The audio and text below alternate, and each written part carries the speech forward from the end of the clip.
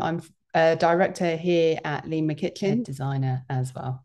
I have won the award for Kbsa Kitchen Designer 25,000 to 50,000 this year. The brief was to bring it up to spec. So previously we'd worked with our client on other projects, so utility beat room. So we'd already got a feel of their style and taste level at that point. And they really wanted to then bring it into the kitchen and make the space much more functional and just a room that they could use a lot more. Previously, being an old village building, it was very drafty, underutilized, and a lot of uneven walls and nooks and crannies. So we needed to kind of work with that and make the best use of that possible. My approach to this was to just look at it as a whole and completely empty. Walking into there, it was very underutilized. They had beautiful views that they had nowhere to kind of look at them. So my first approach was to move the sink under the window, which is something that I've spent the last 17 years avoiding. In this circumstance, I felt like it was really the right thing to do. And with that being in what was an existing bay at the time, we needed to remove the seating, relocate all of the plumbing. The wall behind was questionable. So rebooting all of that was the kind of key point, making sure that that was viable.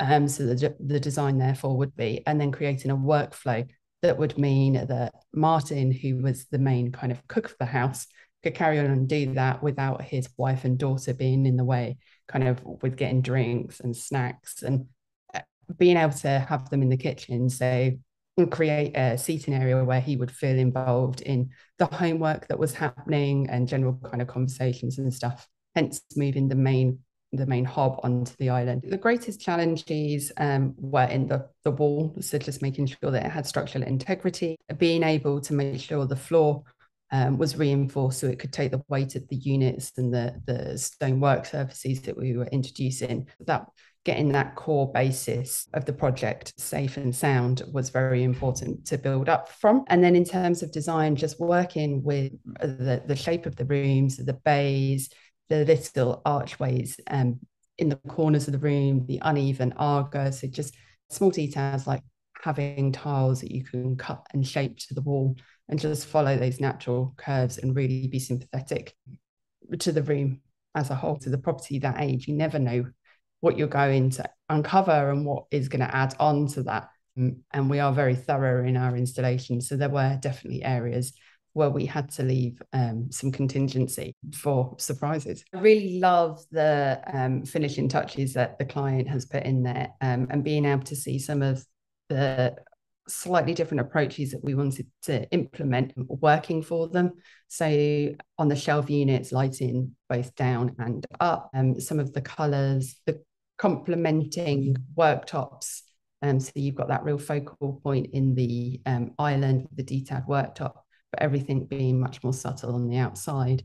And yeah, just all of the decorative items. I think that's always what gets me when I walk back into a client's home, their own touches and personality shining through. And that we've managed to meet briefs in terms of providing enough storage and in the right areas as well. I would say I have a signature style, but this is completely out of my comfort zone. We do a lot more handleless kitchens and islands and banks of units, whereas moving further out to the villages, you get to be, for us, more creative and challenged and given something new to think about. So it was really nice and exciting to be able to work on it and kind of throw all of our ideas and the things we want to do out there, and having a client who trusted us enough to go with that as well. Spend a lot of time just kind of following lots of different people, and I have a habit of following things that aren't in my own comfort zone and within my own tastes, because I like to be challenged and I like to be able to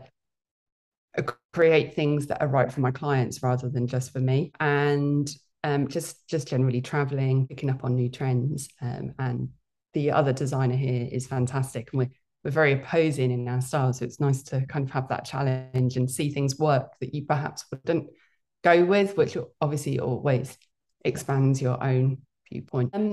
I think that you need to be able to listen carefully and listen and be able to identify what's not being said as well as what's being said. Your clients are people who know the problems with their existing kitchen. They can see on the likes of Instagram what they like, but they don't necessarily understand the implications, how to get there, and what else might be more appropriate out there.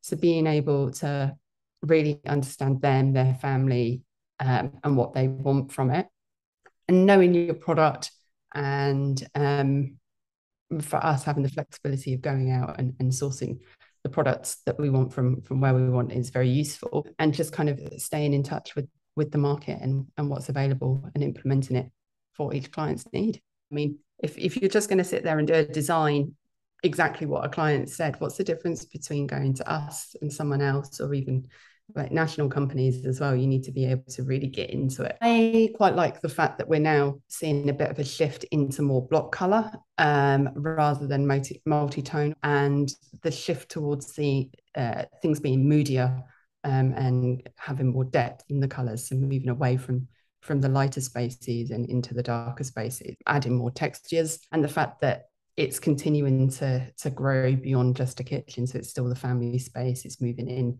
to kind of home entertainment systems and just on from there. So it's just nice to see how that's expanding.